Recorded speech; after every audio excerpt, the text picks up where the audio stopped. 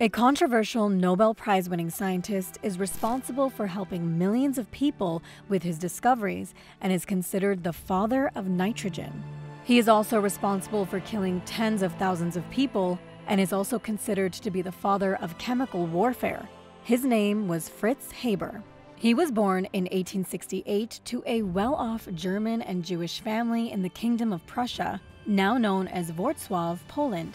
Haber's education guided him towards an early fascination with chemistry, and he would graduate from the University of Berlin, work for his father's chemical businesses, and earn a PhD. After several arguments, Fritz Haber would leave his father's business and would go off on his own, work extensively with thermodynamics and electrochemistry, write several books, and eventually win a Nobel Prize in 1918.